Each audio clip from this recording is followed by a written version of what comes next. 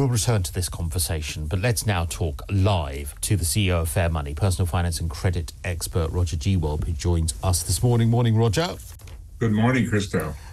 So let's talk about Keir Starmer and Rishi Sunak at Prime Minister's Questions yesterday. Is it just me, or is it just two really, really boring men just making us want to watch paint dry? Absolutely. I mean, it's to think that these are our leaders, and then Rishi rolls up his sleeves and does a photo op and smiles away and tells us everything is going great. It's just too much. And Starmer has nothing concrete to offer except for this immigration plan. This is kind of like the first concrete proposal they've come up with. Actually, in fairness to them, and I'm, one of my big criticisms of Labour is that they haven't offered anything so far. I mean, literally nothing. In the last couple of days, we've heard this policy that will be announced today. Angela Rayner, she gave the policy of rolling back the strike legislation. She said within the first 100 days of a Labour government, they would get rid of that minimum service requirement legislation when it comes to strikes. That was the law that was passed the month before last that means that if certain essential services go on strike, there is a minimum service requirement, meaning you can't just completely shut down the railways. You can't just completely shut down various sectors.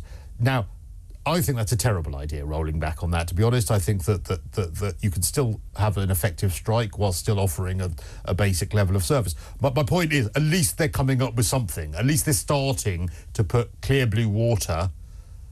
Perhaps that's the wrong analogy when we're talking about boats, but at least they're trying to put a distinction between the two main parties.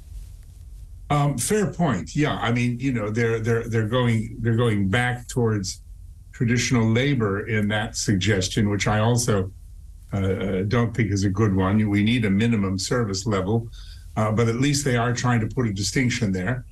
So that's a fair point.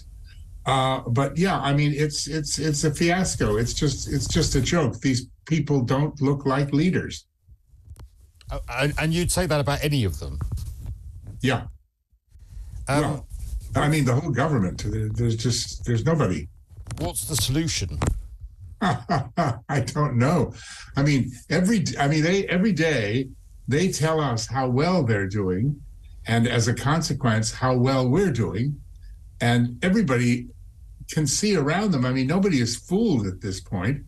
Every day it actually seems to get worse and worse, and we're coming every day closer and closer to a general election.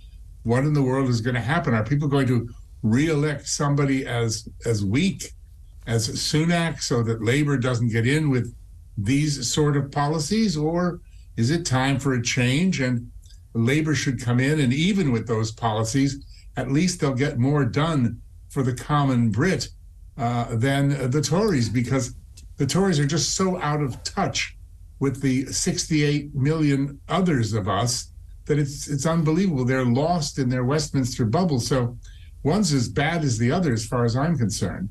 I know that you had a Tony Blair story, and we weren't going to do it, but just one question on Tony Blair.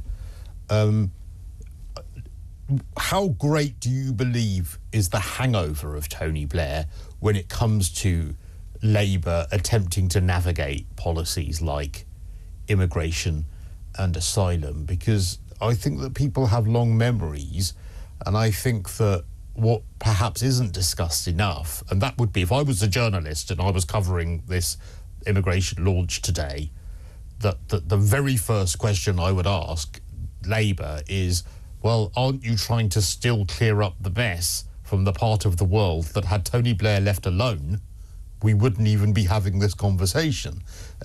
How great is that looming over the Labour Party when it comes to policies like this, do you think? I don't know how great the hangover is, Christopher. I mean, he's got his fans and he's got his detractors.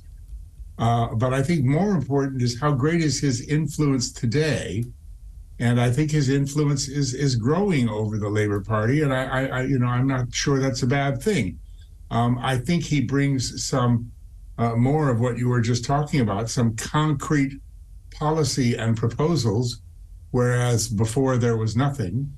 And he is, after all, running a huge global institute and doing a lot of good around the world in all sorts of areas. I mean, he might give them some good ideas. He might lead them in the right direction. I don't think we need to hear any more ideas from Tony Blair. I mean, the only thing he said of any credibility to me lately is that the burden for net zero should not be on the common man or woman, and that actually we should be using our influence and our power to try and help China and India reduce their carbon footprint whilst maintaining their ability to have the industrial revolution that we enjoyed decades ago.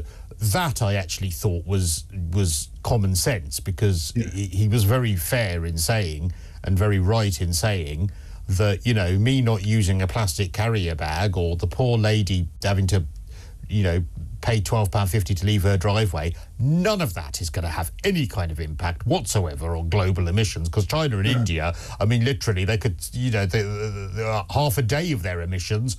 They're spewing it out. Exactly. Yeah. So I thought that was fair. But what I'm seeing from Labour when it comes to those kinds of policies doesn't remotely reflect what Tony Blair said about that. So I'm not sure that he does have that influence, and I'm not sure that it is cutting through, certainly on that particular issue.